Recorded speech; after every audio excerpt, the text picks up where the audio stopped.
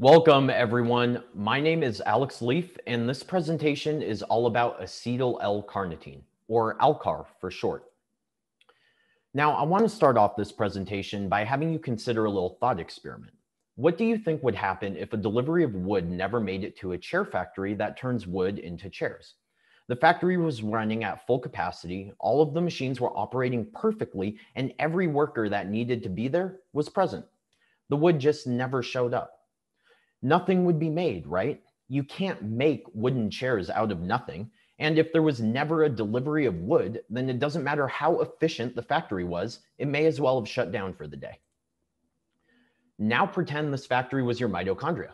They don't make energy out of nothing, and our body uses intricate transport systems to get raw materials inside of them to be used for energy production.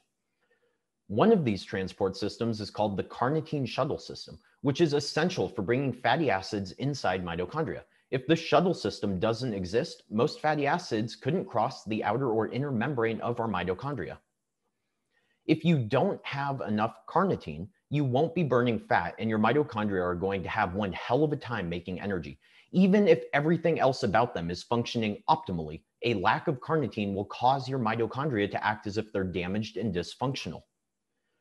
At the extreme end of this situation, where there is a genetic deficit in carnitine biosynthesis, some nasty stuff happens without carnitine supplementation. You have liver damage and dysfunction, brain damage, muscle weakness, lethargy, and exercise intolerance. Yet, there can also be situations of mild deficiency where these overt signs are not present. A systematic review of 25 studies investigating the relationship between mitochondrial function and fatigue reported that carnitine deficiencies were one of the most common biomarkers linked to fatigue status. In other words, if you're chronically fatigued and struggling with your daily energy levels, it is a good bet that you could have problems with your carnitine system. We also see problems in the carnitine system with metabolic dysfunction. Carnitine levels are reduced in rats that develop insulin resistance, regardless of whether the insulin resistance is brought about from diet-induced obesity, genetic alterations, or simple aging. Yet carnitine supplementation greatly offsets the metabolic perturbations and restores mitochondrial function. In humans, meta-analyses of intervention studies using carnitine have documented reductions in body weight and fat mass in overweight and obese adults, as well as markers of systemic inflammation, including C-reactive protein, tumor necrosis factor alpha, and interleukin-6. In other words, if you're struggling with your waistline or metabolic health, then you could have problems with your carnitine system. Or maybe you're healthy, but you're aging. Carnitine levels and the ability to synthesize carnitine decline as we age, which may help explain why energy levels tend to dip and metabolic health tends to decline as we get older, even if all else remains pretty stable. Thankfully, the solution is pretty simple. Supplement carnitine. If you're getting older, trying to improve your metabolic health, or battling fatigue, carnitine supplementation may help. And if you're going to do that, then you might as well optimize the form of carnitine that you take. Acetyl-L-Carnitine, or ALCAR for short, is a special form of carnitine that hits two birds with one stone. It supplies the carnitine your mitochondria need to produce energy, and it provides an acetyl moiety that the mitochondria use to remain youthful and healthy. Over 20% of mitochondrial proteins are reliant on these acetyl moieties to function properly, including those involved in antioxidant defenses and energy production. In fact, one of the key changes in physiology associated with longevity is an increase in the acetylation of mitochondrial proteins. When you supplement with ALCAR, it enters into the mitochondria and binds with a molecule called coenzyme A, producing free carnitine plus acetyl-CoA.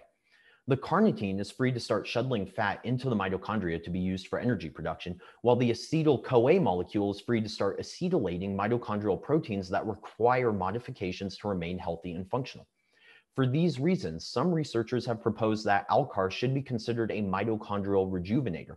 By virtue of increasing acetyl-CoA levels within mitochondria, ALCAR effectively increases antioxidant status, increases protein and membrane stability, enhances mitochondrial biogenesis, and reduces cell death. At this point, what should be clear is that ALCAR has two profound benefits for mitochondrial function. First, it provides the carnitine necessary for fatty acids to enter mitochondria and be used in energy production. And second, it increases mitochondrial acetylation. One of the best areas of research where these two benefits collide is in brain health, particularly neurodegeneration and dementia.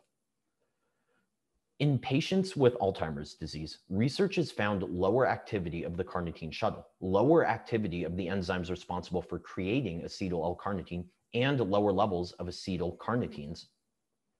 In fact, ALCAR concentrations slowly decline as cognitive impairment progresses, being 22% lower than normal in those with subjective memory complaints, 28% lower in those with mild cognitive impairment, and 36% lower in those with Alzheimer's disease.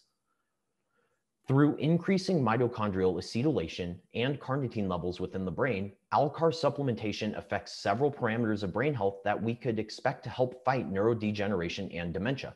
It improves mitochondrial function within brain cells. It increases acetylcholine signaling and improves learning capacity. It increases brain energy availability, and it protects against beta amyloid neurotoxicity and reduces oxidative stress. Regular carnitine cannot accomplish these same things. In a head-to-head comparison trial pitting ALCAR against carnitine, only ALCAR reduced several biomarkers of oxidative stress within the brain, including those for lipid peroxidation, DNA oxidation, and protein oxidation. And you can see all that here. Both were able to similarly increase total body and brain-specific concentrations of carnitine. So we know that this didn't play a role in reducing oxidative stress. Rather, it was ALCAR's ability to increase mitochondrial acetylation that was likely the reason behind its ability to lower oxidative stress in these brain cells. Ultimately, these mechanistic benefits play out in clinical trials, where ALCAR supplementation has been shown to improve cognitive function and slow neurodegeneration. For example, a meta-analysis of 21 randomized, double-blind, placebo-controlled trials reported that 1.5 to 3 grams per day of ALCAR significantly improved cognitive function, assessed by a variety of methods in older adults with mild cognitive impairment or early Alzheimer's disease. Now, the effects weren't huge as judged by the small effect size shown on the image, but they were comparable to current Alzheimer's drug therapies. Moreover, the benefits were seen as early as 3 months after starting supplementation, and the benefits only grew with time. Other studies have documented cognitive improvements from ALCAR supplementation in those with vascular dementia, those who recently suffered a stroke, and those with hepatic encephalopathy. And lastly, to bring things back to mitochondria and energy levels, 4 grams per day of ALCAR has been shown to improve cognitive function, reduce mental and physical fatigue, and improve the ability to function in daily life compared to a placebo in elderly adults complaining of excessive fatigue. So, in summary, your mitochondria require carnitine to get fatty acids into their energy-producing factory. If you don't have enough carnitine, you won't be burning as much fat, and you won't be making as much energy. The result is weight gain, metabolic dysfunction, and chronic fatigue. Your mitochondria also require regular upkeep through the acetylation of their protein structures that let their little factories run at maximal capacity. Acetyl-L-Carnitine is a supplement that gives you the best of both worlds. It provides carnitine and acetyl moieties that the mitochondria can use to remain healthy and functional. The benefits of ALCAR are best shown in its ability to protect the brain from oxidative stress and neurodegeneration, effects not seen with regular types of carnitine. Overall, the science overwhelmingly shows that ALCAR is a powerful mitochondrial rejuvenator and brain-enhancing supplement. And that's why we've made it one of the cornerstone ingredients in both our mitochondrial energy formula, Energenesis, and our brain health formula, UltraBrain. You can grab both at the Energy Blueprint store.